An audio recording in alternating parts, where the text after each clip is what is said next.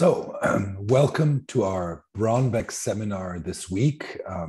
I'm glad to welcome you all to our presentation this week by Vladimir Vučković, who is a visiting fellow at the moment at the Center for Southeast European Studies here in Graz. He is also, in his main job, a lecturer at the Department of International Relations and European Studies at the Masaryk University in Brno, Czech Republic.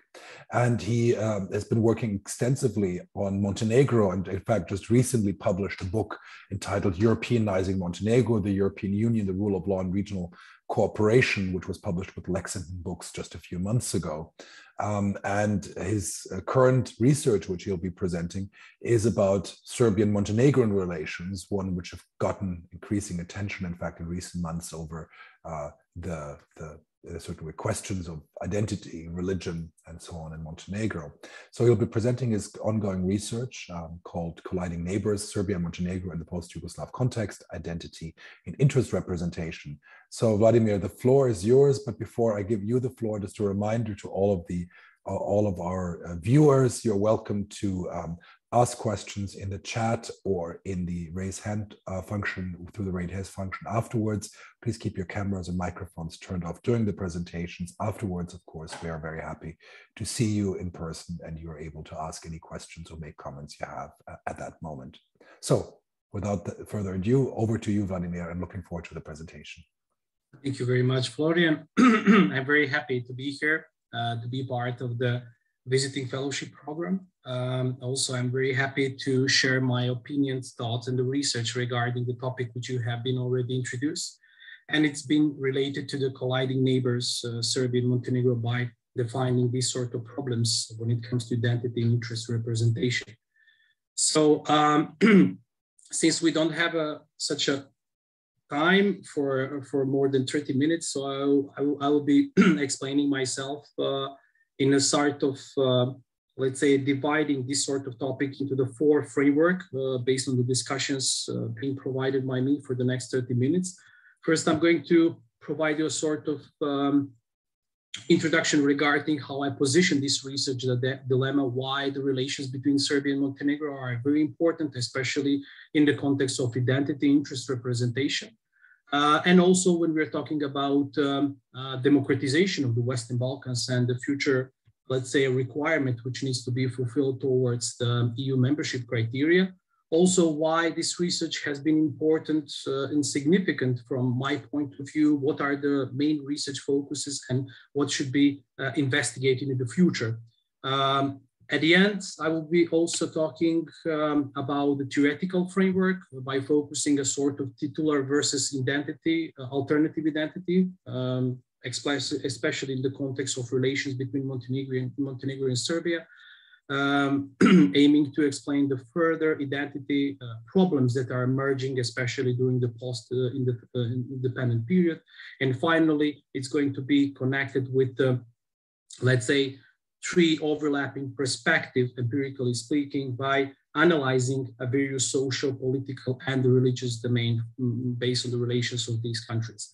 Very shortly, I'm going to say something about, let's say, concluding remarks about something that I have been observing and what have been conclusions so far. So since this is ongoing research, as you already told us, Florian, I'm also expecting that you're going to provide me a sort of feedback, comments, critiques based on the topic being provided. So when we're talking about the positioning the research agenda, by focusing on the sort of research dilemma being investigated for the time being, I would like to say that following the current results of the 2006 Montenegro referendum, the current relations between Serbia and Montenegro can be best described as a poor, underdeveloped. The existence of the common historical, cultural, and political peculiarities in these two states has not primarily resulted in the improvement of the state relations between these two countries, especially during the post-referendum period. Rather, I would say that a further antagonization of relations has taken place. A number of occasions and events has dramatically worsening the relations between these two countries, ranging from the official statements of the Serbian official statements about the absence of Montenegrin identity. Also, decision of Montenegro to recognize Kosovo as independent state in 2008 and also to join the NATO in 2017. The questions of the existence of the Serbian Orthodox Church and the preservation of its property in Montenegro following the adopted law of religious freedom in 2019. Of course, the issue of dual citizenship and also, let's say, official participation of the Montenegrin state delegation to the Operation Storm celebration in Croatia in 2018. So all these problems definitely have been affecting that current relations between Serbia and Montenegro can be defined as extremely poor and undeveloped, as I said, especially after the declaration of Montenegro independence from the state union of Serbia and Montenegro. Although the metrics of deterioration of relations between post-Yugoslav country was also, I would say, noticeable after the breakup of Yugoslavia, the novelty of this research remains the fact that the worsening of relations between these two brotherly countries has occurred not just after the peaceful renewal of the Montenegrin statehood, but also after the further actualization of the existence of Montenegrin national identity in the recent years. So this research will try to examine the development of the relations between Serbia and Montenegro by focusing a sort of identity and statehood issues. On particular, the paper or this particular study will investigate the sort of broken relations between these two fraternal countries during the post-referendum period. Firstly, by analyzing the problems of the acceptance of Montenegrin identity by the Serbian state, by the Serbian elite, and overall by the public. On the other hand, this research will aim to analyze how the state respond to such a subversive tendencies in order to preserve the achievements of the Montenegrin statehood by using various populist mechanisms by the former dominant ruling party, DPS, or Democratic Party of Socialists of Montenegro. And the problem, I would say, when we're talking about the identity interest representation, it's particularly being tested in Montenegro, especially in the cases of ethnic and the national fragmentation and divisions, where these particular features exist even within the family members, right? So this work has identified a number of internal factors, as you're able to see, that was representing at the same time a research focus. In particular, the paper has been identifying a sort of alternative identity that has been, I would say, promoted by the Serbia by using by identifying various levers of power continuously denying the Montenegrin identity, stretching from the existence of the Serbian Orthodox Church, as we already said, on its territory of Montenegro, also with the coalition of the Russian Orthodox Church, which should not neglect this particular fact. Of course, the existence of the nationalist and right-wing populist party, either from Serbia or from Montenegro, the existence of the Serbian Academy of Sciences and Art, also the pro-government media by using a sort of propaganda, the fake news, existence as well, and the connections of the hooligans and fan groups, especially if we're talking about the clubs such as the hooligans and fan groups from Red Star, Partizan, Rad, and so on, who have been quite connected with the Serbia state in advocating these sort of anti-Montenegrin identity policy. On the other hand, we do have a number of tools of influence based on which the government has been defending the achievements of Montenegrin identity, stretching from the adoption of the normative acts that were regularly trying to respect the national symbols, introduction of the independent Montenegrin language, also adoption of the normative acts that was regulating the role of the Serbian Orthodox Church and the preservation of its religious property on the territory of Montenegro. Of course, the support to the restoration of uncanonically Montenegrin Orthodox Church, quite visibly seen during the last 3 decades where DPS were ruling over the Montenegro, was seen in the case of repression against the Serbian national minority by sanctioning their employment in the state and public institutions, Of course, the case as is with the Serbia, there is existence of pro-government media that were using a propaganda, and finally, this sort of support of the regional social initiatives based on which they have been advocating the proclaims policies regarding the acceptance of the Montenegrin identity and also protection of the achievement of the statehood and national as of the 2006. So this being said, the paper for this particular case will investigate the role of the political parties such as DF and Democratic Front or the Serbian Orthodox Church as a key promoter of the sort of Serbophilia being seen as alternative identity, focusing primarily on the identity struggles, what enjoy the greater popular resonance.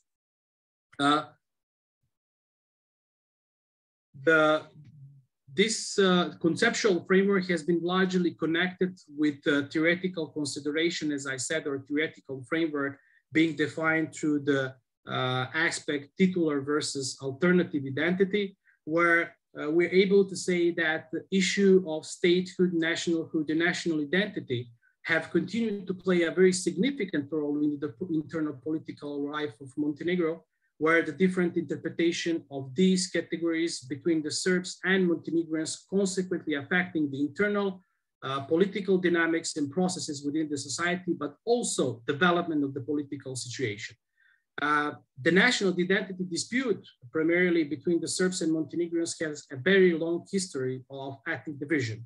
Interestingly, the history of nation building in Montenegro primarily does not align with the sort of institutional theory of nationalism, based on which the establishment of the national institutions will predominantly strengthen and also increase the collective identity. Clearly, this was not the case with Montenegro, where the national identity sentiments gradually decreased from 91% in 1984 to 45% in 2011, based on the data from the last census, despite the fact that the country had its own coat of arms, the flag, the institutions such as the parliament, the government, the president, the Academy of Sciences, and so on.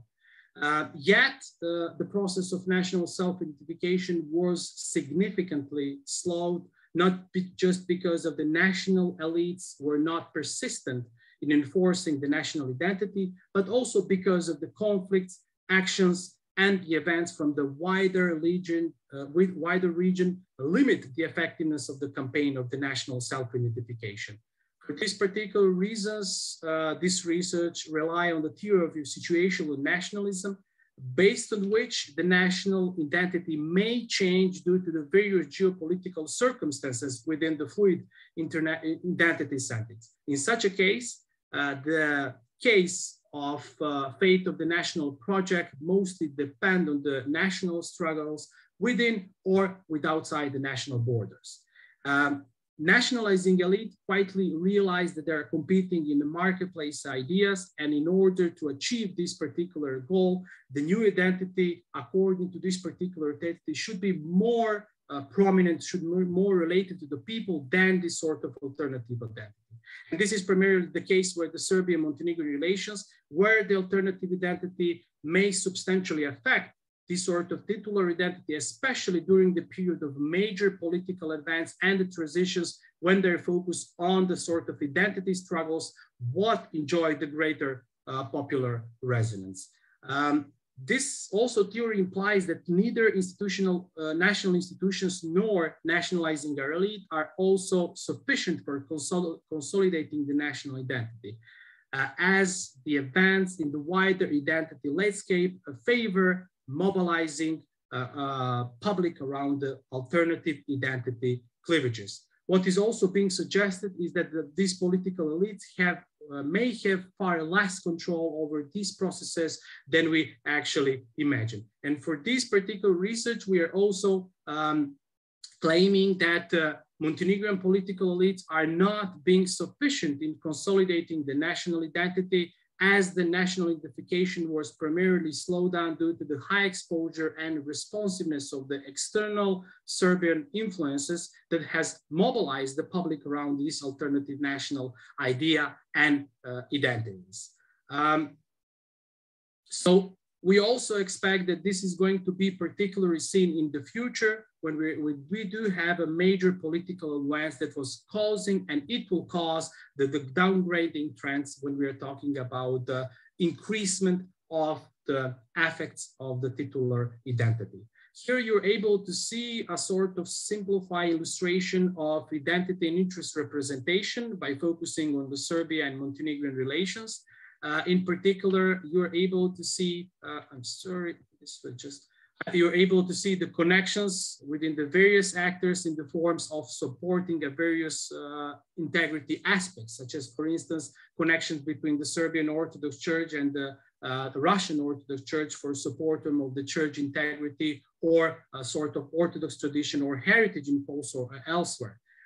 Serbian authorities was also supported by the Russian authorities, as we already say, especially when we're talking about the current problems causing the relations between the Serbian and Montenegro, especially if we see the case that Montenegrin government already as of the middle of the 90s has been pro-Western oriented. So there is a strong bond between the Serbian authorities as well as the Russian authorities toward the support of the territorial integrity, especially we're talking about the case of Kosovo. But also some sort of issues that was being imposed during the 2014, where, for instance, Russia has been annexed Crimea, and it has been also not directly but indirectly supported by the Serbian authorities, but by not imposing the sanctions towards the Russia within the EU foreign policy framework.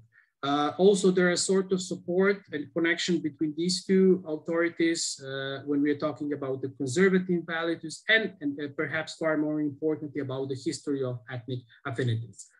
This being said, there is also a quite support or quite cooperation between the Montenegrin authority until the 2020s with the Montenegrin uncanonically recognized Montenegrin Orthodox Church, and of course Montenegrins that have been identified as truly Montenegrins who support restoration of these particular churches. So having this asserted, there are three, I would say, main manifestations pointed out to the strong existence of the alternative identity in Montenegro, therefore playing a very important role in the domestic political discourse such as institutionalization of relations through the establishment of the closer cooperation between the Serbian national right-wing parties in Montenegro and the Serbian state, mostly due to the reasons of preventing its entry into the NATO, petition for revoking a sort of Kosovo recognition and the preservation of the canonical unity of Serbian Orthodox Church on its territories.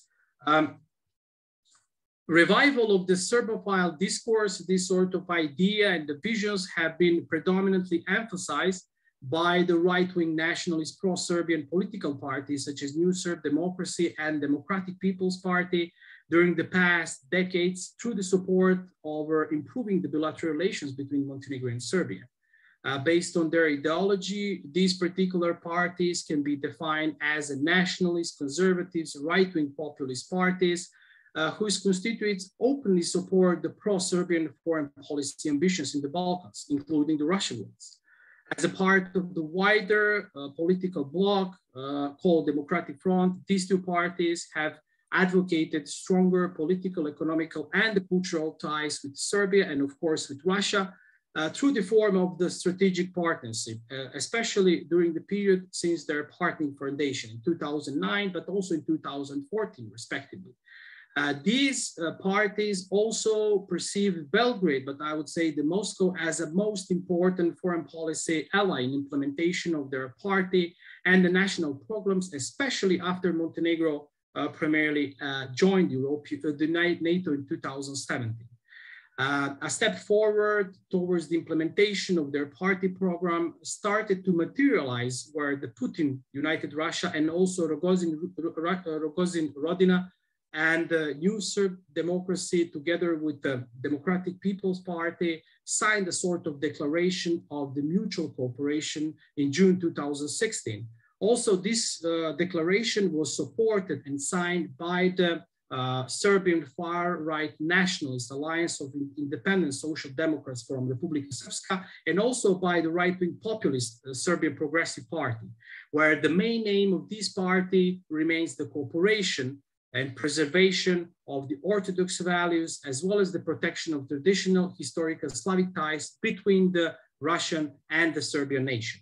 These populist parties have gathered around the main idea of preservation of the Slavic unity through nurturing of Orthodoxy sentiments, values, and memories, and the protection of the century-old tradition, history, and culture, which is characterized by the connection between the South and the Eastern Slavs. For them, Slavdom represents the thesis about the threat to the survival of the planetary orthodoxy, in which the West seeks to destroy the unity between the South and the Eastern Slavs.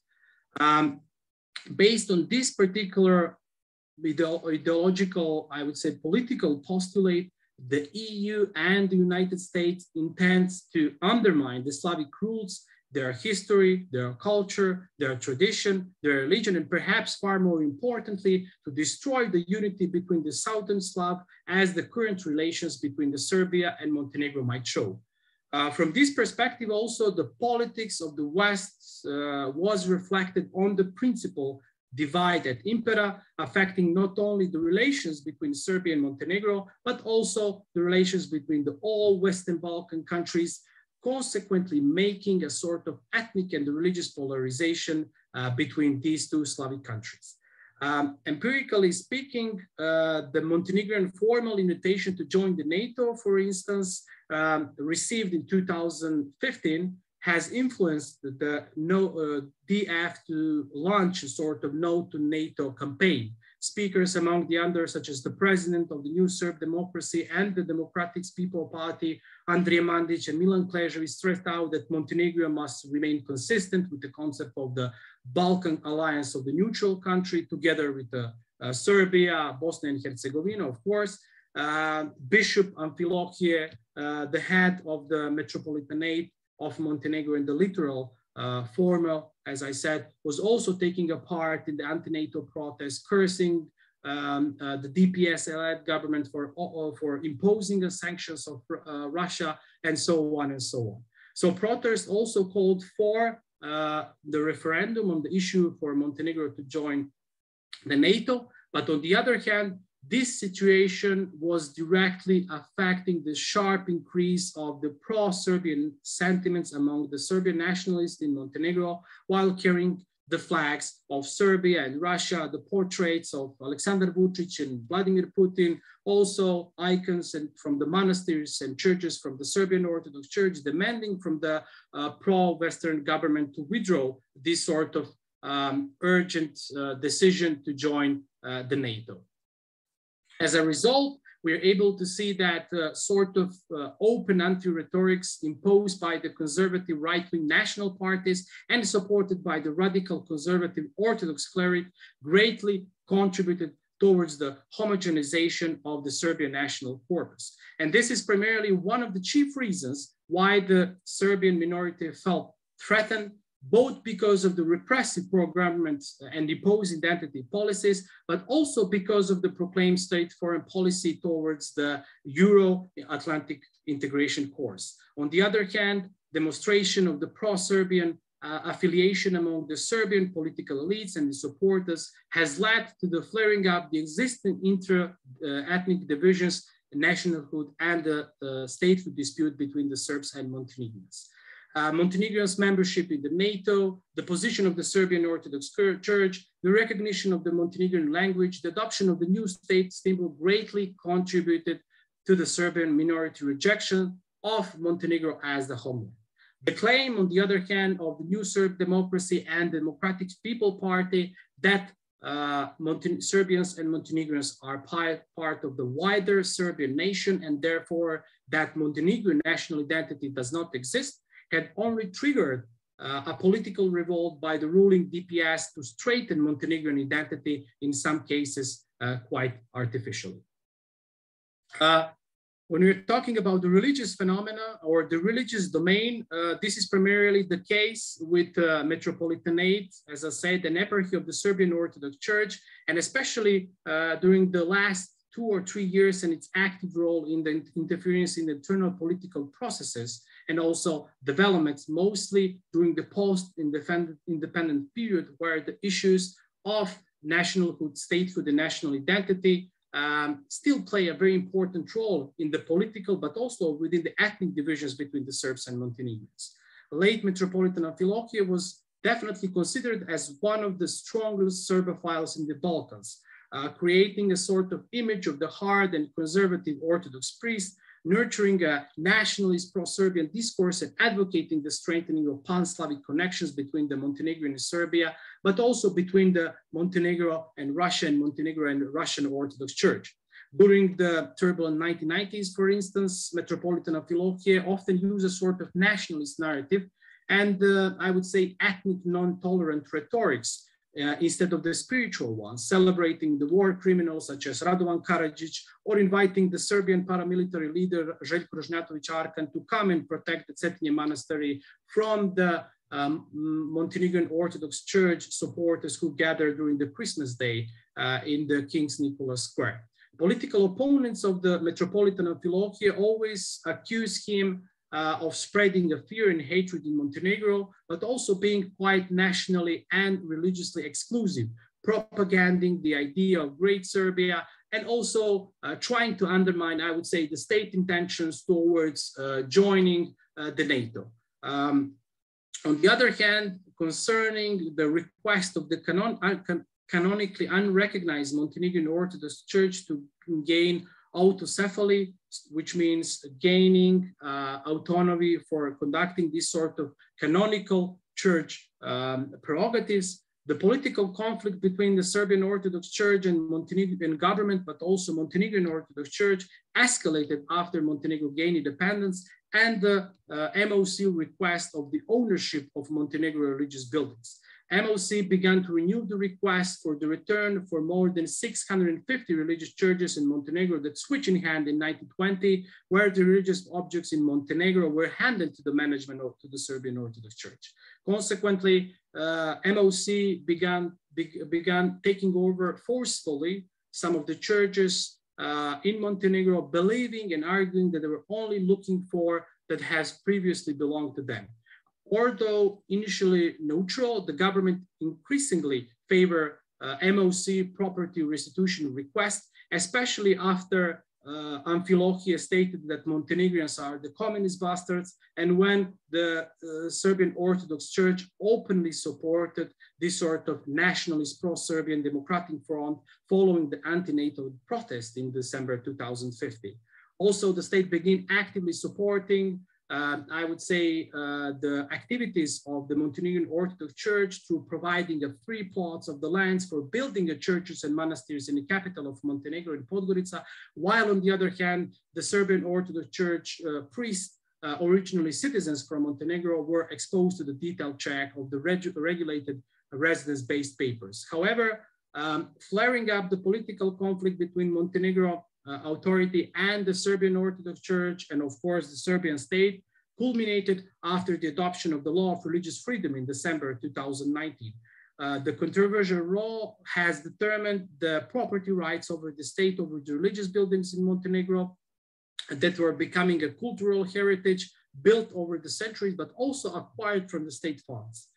It was stipulated that all the religious buildings that represent the cultural heritage and were the property of the state of Montenegro before the loss of independence on December 1st, 1980, i.e. when the Kingdom of Montenegro were annexed to the Kingdom of Serbia for the purpose of creation of the Kingdom of Serb, Croats, and Slovenes. For these particular reasons, all the religious properties will be registered as state properties. If any of the religious object, according to this law, any of the religious community has an evidence that they have been becoming the owner of the property, the state will recognize and respect it.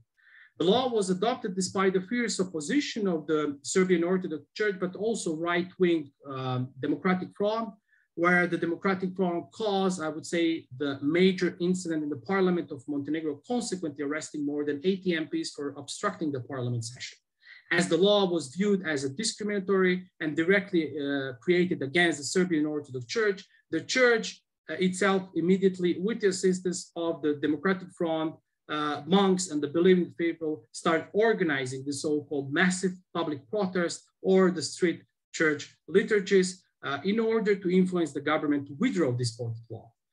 Disputed law was also a subject, I would say, not just of the region, but directly when we're talking about the Serbian state officials, especially the president of Serbia, prime minister of Serbia, also foreign ministers and the present ministers of foreign affairs, claiming and criticizing the government. They were only taking more than 615 religious objects that belongs to the Serbian Orthodox Church, therefore opening the possibility to deliver them to the schismatic, unrecognized Montenegrin Orthodox Church, and consequently increasing this sort of administrative possibility on the Serbian Orthodox Church to be completely pushed out from Montenegro. One of the most important thing is also, I would say, the fact that for the Serbian Orthodox cause, there is a very strong support, very strong and mutual support, I would say, of the Russian Orthodox Church regarding the issue of autocephaly, such as the gaining the autonomy of the canonical church, especially if we're talking about the cases of Ukrainian Orthodox Church and the Montenegrin Orthodox Church. In the dispute, for instance, that erupted after the Constantinople officially recognized autocephaly of the Ukrainian Orthodox Church, the Serbian Orthodox Church resolutely sided with the Russian Orthodox Church.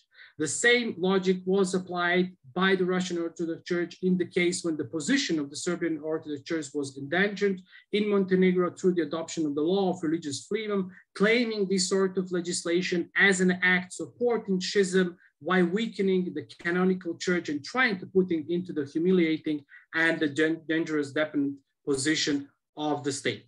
The issue of autocephaly definitely remains the political issue per se in Montenegro, as the religious and the political components are being traditionally interconnected, I would say, in the Slavic country. Although the law has resulted in the substantial deterioration of political relations between Serbia and Montenegro, this religious claim, on the other hand, has been used as an important political instrument in strengthening Montenegrin identity, integrity, but also Montenegrin political cohesion. Consequently, this sort of intra-Orthodox conflict between SOC and MOC over the autocephaly has spilled over into the political conflict between the Serbian and between the Montenegrin state over the identity, nationalhood, and the statehood in Montenegro.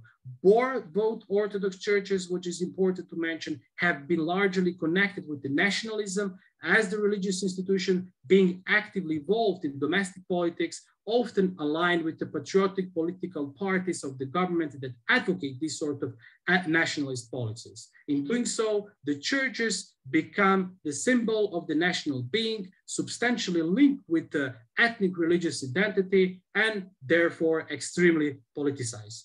I would like also to say that autocephaly demands in Montenegro has a very strong historical roots.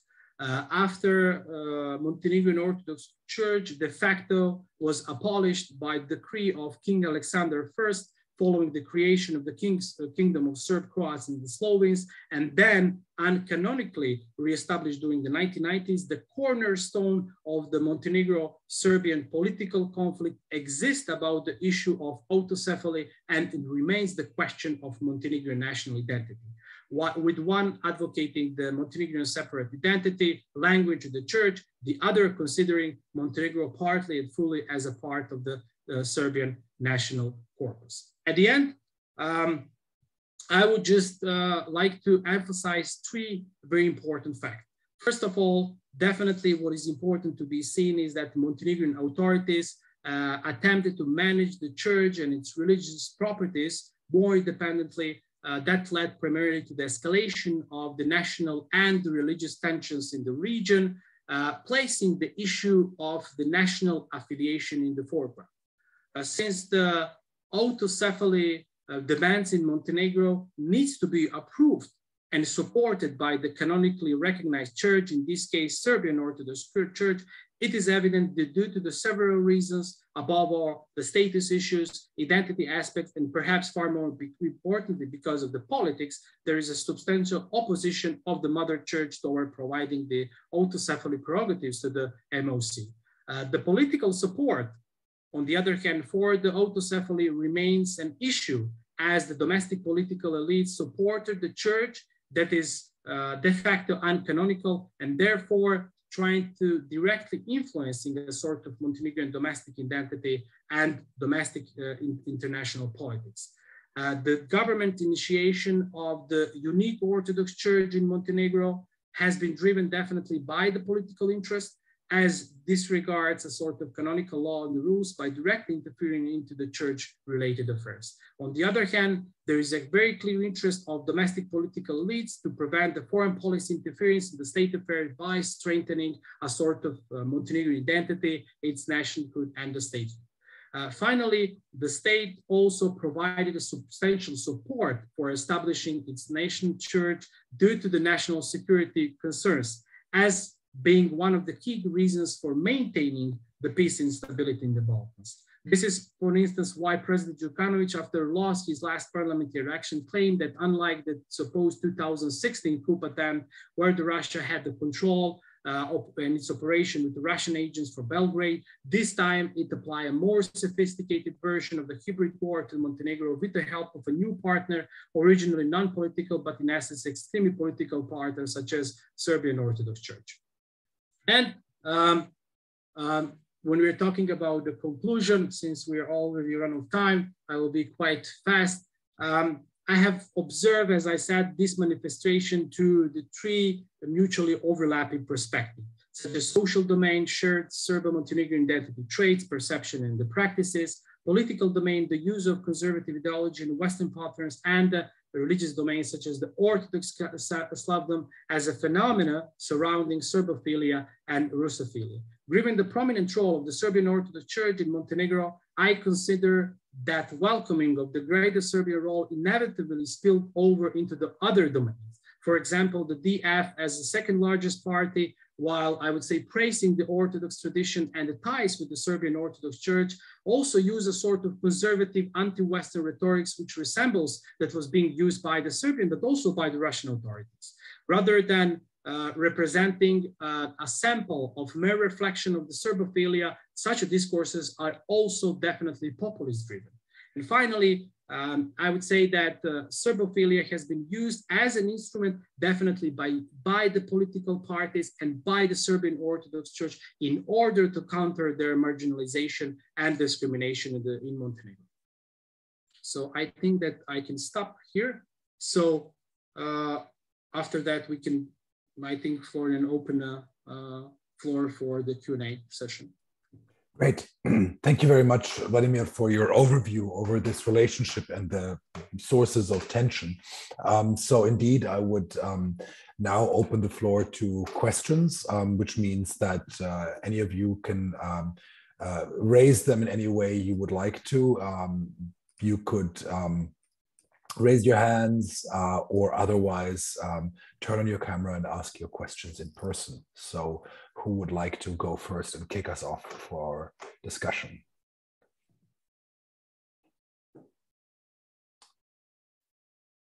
Yes, Jakub, go ahead.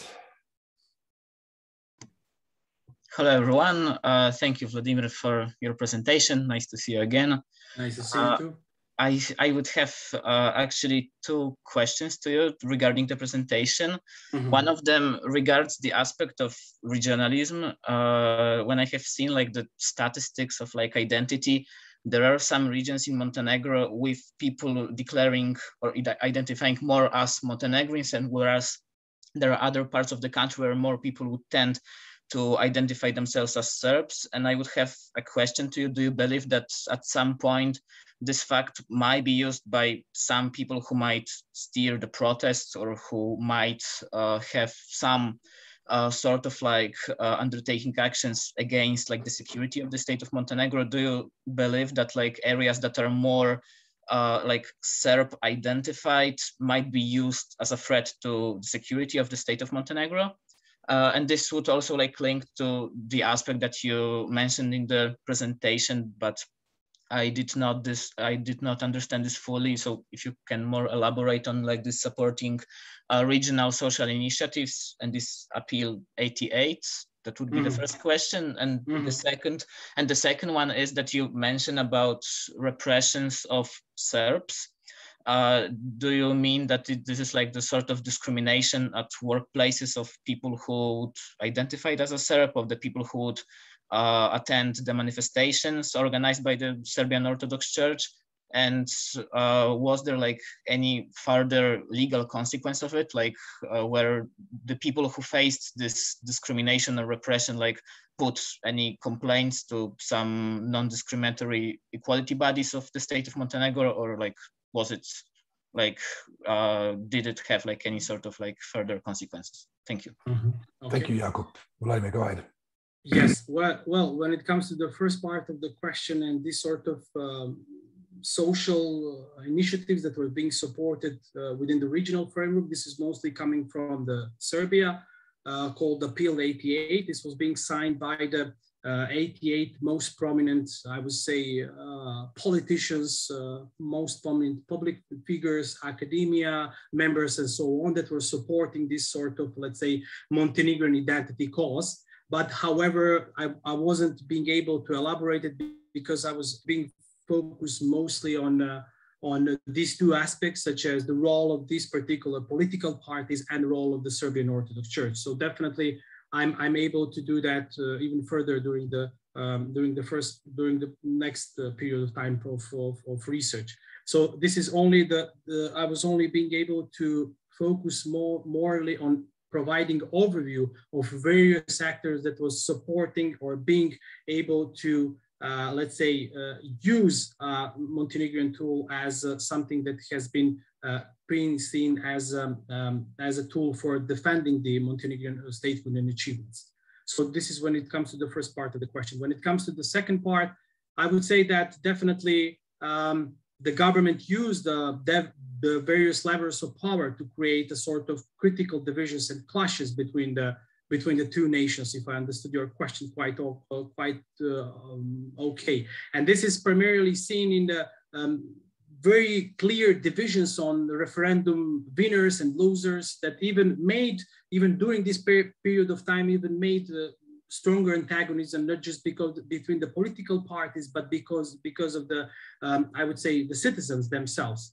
So the country definitely, because of this particular antagonism is in the political relations, definitely entering into the new political era that was being characterized and divided by the political party, where the certain national minorities, such as Serbs, largely did not recognize the legitimacy of referendum results. And after that, we have been having another problems as a constitutional issue, the position of the Serbian Orthodox Church, the use of the state symbols, the Montenegrin language. All this remains the sort of fertile ground for the new political divisions between the Montenegrins and the Serbs. However, this situation is constantly changing. So when it comes to the different aspects of the region, we have been seeing that, especially from the last census to the one comparing to the 1990s, the demography concerning the recognition and concerning the support of the national identity cause has been constantly changing. And we have been entering in sort of fluid identity settings, but is even characterized even today. So this is the reasons why I do have a sort of problems within the identifying the national identity even today, because it has been entered by the, or it has been influenced by the various alternative identities in this particular regard, by using various events such as, or mechanisms such as, for instance, Serbian Orthodox Church or the populist party that was trying to manifest the various ideas that are being prominent to this particular population. Thank you. Thank you. So who else would like to ask a question? Yes, Mina, go ahead. Hello from me. I would like to ask, can you talk a bit more about methodology of your research and time frame, and how, like, what you have achieved so far in the research? Are you satisfied how it's going generally? Well, I have started to investigating this issue, as I said, as from October. So far I have been analyzing, as I said, these two aspects, such as the role of democratic front in their political discourse, and also the use of the Serbian Orthodox Church in order to undermine these sort of achievements, especially if we're talking about the consolidation of Montenegrin identity. So far, I have been satisfied with the current progress, although there is a lot of things to be done. When we're talking about the methodological aspects, I think that these objects, or the main objects of this research, are chiefly empirical. I have been vested into the description, analysis, and also explanation of the national identity issues and the controversial interest representation in both Serbia and Montenegro. So I have been employing a combination of various qualitative methods of data collection, stretching from the qualitative content analysis, describe the overall past and the present Montenegrin relations, also normative empirical analysis, which aims to examine corresponding normative frameworks, such as the primary sources, reports, volumes, articles, programs, statutes of the political parties, press clippings, and so on, and of course, secondary resources. Methodologically also speaking, I have been focusing, as I said, on the aspect of the Serbia and Montenegro, the countries that have been developing together for more than 88 years within the various political systems, such as the Kingdom of Yugoslavia, Socialist Federative Republic of Yugoslavia, Federal Republic of Yugoslavia, and State Union of Serbia and Montenegro. And also, when we're talking about the time frame of the research, the paper or this research analyzed the period from 2006 and this present moment. I don't know whether I have answered your question. Great, thanks. Yes, really, thank you. Welcome. Who would like to go next with a question? Maybe I come in with a quick question while others are thinking about theirs. What I'm curious about is I mean, is the origins or the kind of that trajectory of Montenegrin national identity construction under the Đukanović government. Because, I mean, you outline the resistance of the Serbian Orthodox Church to the law, which, you know, in many ways is unsurprising. So what I was more surprised about is that this law was passed. I mean, that the government thought this was an important battle to risk an outright confrontation with the Serbian Orthodox Church, because it's a relationship had been ambivalent between Amfilohija and the government, has been both hostile and cooperative at different periods of time in the past. And also we see, since the independence of Montenegro, this effort of creating Montenegro, or promoting the Montenegrin national identity in a very similar template as elsewhere in the region. The promotion of a separate language, the promotion of a kind of distinct nation-building project, which emphasizes differences to, let's say, the closest nation in many ways historically, which is Serbia. So it's kind of following the way in which nations are forming themselves. But at the same time, of course, by doing so, it's very clear, because again, the demographic data and the political data in Montenegro has shown well before the independence referendum that there's a significant part of citizens of Montenegro who do not identify with this project, who do not see themselves as primarily Montenegrins. So so this process of building a Montenegrin nation and as transforming Montenegro into a nation state, and one of the posters you showed said, you know, Montenegrin state, Montenegrin nation, Montenegrin language or church or something. And so basically this idea that all of those are the things which have to kind of come together in one struck me as always very polarizing in Montenegro. And my question thus is the following: why did a government which was very savvy in controlling public opinion, in controlling the system of rule, do this? Is it because it did that because that's how you build a nation? That's the kind of, after independence, that's the logical next step, and that's just what you have to do?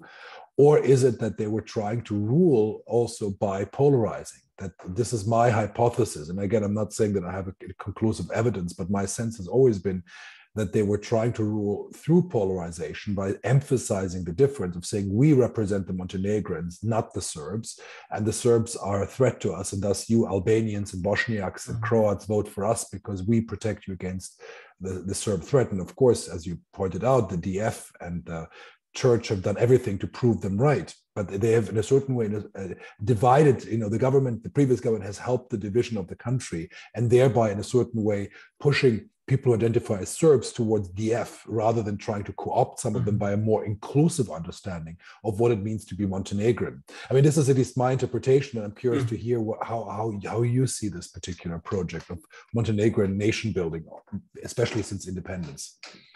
Well, I think that the government, you clearly mentioned all these important facts, Florian. I think that the government used this sort of lever powers in order to create artificial critical divisions and the clashes between these two nations. First of all, I was seeing that as a part to consolidate their power and also to establish this sort of dominance within the society by making artificial political crises and clashes, especially by distancing the Montenegrin identity from the Serbian identity, and also by distancing them from the foreign policy, the Western policy from the Eastern one. And this is how the whole concept has been created, the creating of the artificial political crisis and also establishing a sort of divisions that can be used on the political level by bringing the core issue of Montenegrin nationhood, statehood, and national identity as a sort of unfinished, but also a problematic business.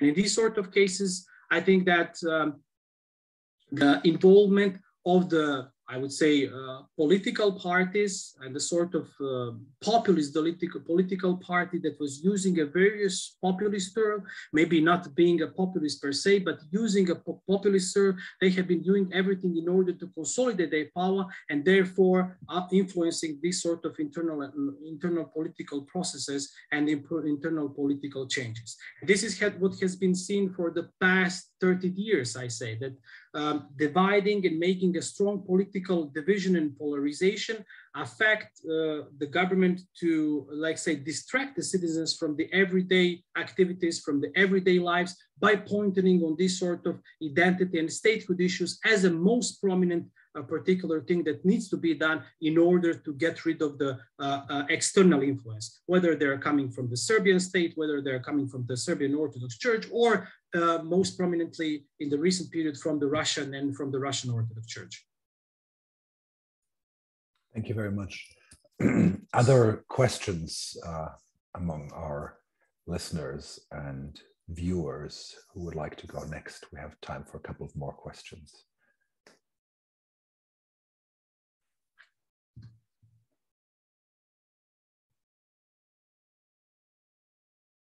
Go ahead. Okay, I'm gonna ask you one more question. I mean, how central do you think is the role of the Russian Orthodox Church in all of this? I mean, because one hears reference to it, but at the same time, I'm always, I mean, it's clear that the Serbian Orthodox Church has a very specific stake in Montenegro for very obvious reasons. You mentioned the autocephalous church question, property questions. But what is the actual role of the Russian Orthodox Church in all of this? Because my sense is that it's, of course, it maintains the status quo. It has had similar issues with the Ukrainian Orthodox Church, so there's a certain mirroring of that, which of course we've seen it with multiple Orthodox churches. But beyond that, because again, I mean, my understanding is that churches are, Orthodox churches are fairly autonomous. So, also the Serbian Orthodox Church, has links, but is has its own agenda. I mean, just in the same way as Amphilochia within, as you drew the Metropolitanate as a separate circle, is quite autonomous from the center of the Serbian Orthodox Church because it has its own agenda potentially locally. So I'm just wondering to which degree is really the Russian Orthodox Church important, or in which way it is actually. Well, I think that the primary object, cooperation between the Russian Orthodox Church and the Serbian Orthodox Church in this sort of revival or preservation of unity of the Eastern Orthodoxy and the sort of Slavic heritage.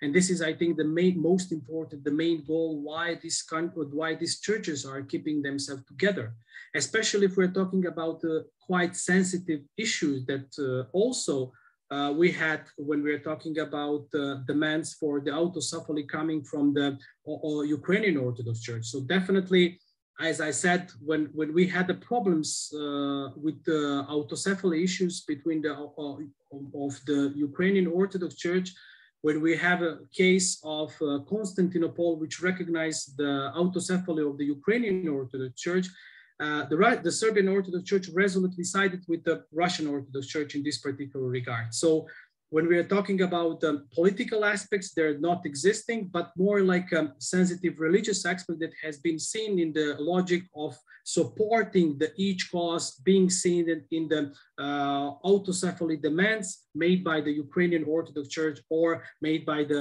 Montenegrin Orthodox Church. So the logic was applied also in the case of the Russian Orthodox Church, where the position of the Serbian Orthodox Church was in danger. The same was being done when we do have problems of the Ukrainian Orthodox Church supporting the canonical unity and trying to put it in the sort of way that this affects the both churches, not just the Ukrainian or the Russian one, but also the Serbian church.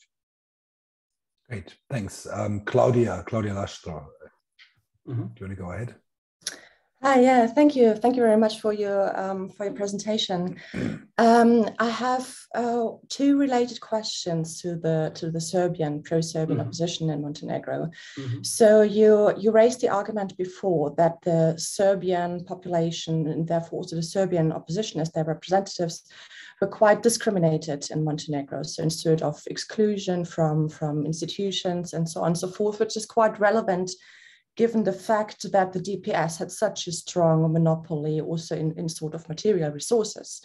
So when we look at the Democratic Front as the main representative of the pro-Serbian opposition now also in the last years, so then the question comes up for me, so could you define for me what their resources are? So what are their strongholds? How do you have an insight in who they are financed by? So you said, they had strong ties with the Serbian government, but still the relationship between the DPS and the SNS in Serbia was also not always antagonistic. And then my second question, which relates to this one, would be, do you see the division between the pro-Serbian opposition and the DPS really as this clear cut? Or were there also times of cooperation, or do you see maybe some certain resorts of cooperation? These would be my two questions. Well, when it comes to the resources of the DF, it's very hard, or it's very difficult to say, but definitely there is a strong political cooperation established through the defined strategic framework of political cooperation between the pro-Serbian parties and the pro-Russian parties, especially when I was telling you about there is a cooperation between United Russia and also Rodina, New Serb Democracy and Democratic People's Party, supported by some parties from Bosnia and Herzegovina and Serbia. So when it comes to the other aspects of the resources, it's very hard to say whether they have been financed or they have been supported from different types of the sources. However, there is also some sort of connections between them based on the political basis, especially when it comes to the visiting each other, meeting, helping each other in order to undermine, especially before the 2015, in order to undermine the state causes toward joining the NATO. When it comes to the second question, can you just remind me, what was it? And the question was, if you see the division between the pro-Serbian opposition and the DPS really as their clear cut, or do you see some sort of cooperation somewhere? Well, this is an ongoing game that is also happening even before. If you do remember that after Alexander Vučić and won, let's say, the elections in 2014, they have a very close cooperation and support from the DPS, from Montenegro regarding the elections, and also division of Tadić, the current president of Serbia. However, situations are now changing. Now we do have a sort of cooperation and sort of establishment of the political relation between the DPS and also between the opposition, especially if we're talking about opposition led by Vuk Jeremić or by other representatives.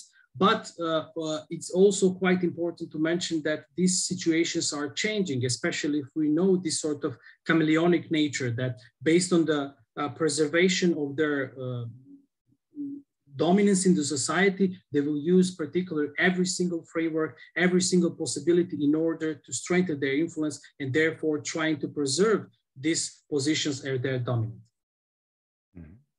Thanks, Vladimir. We have one more question, and then we'll have to close. Viola, you want to go ahead?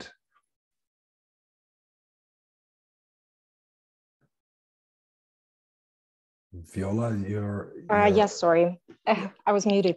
Okay, yes. Okay, so basically, it's a bit related to the previous questions about the role of Serbia, and I think this one is a bit more, let's say, theoretical. And it's very interesting, also derived, coming from the title of the study, where basically you say colliding neighbors. But on the other hand, from what you explain, I mean, you explain the role of Serbia as like a big external factor.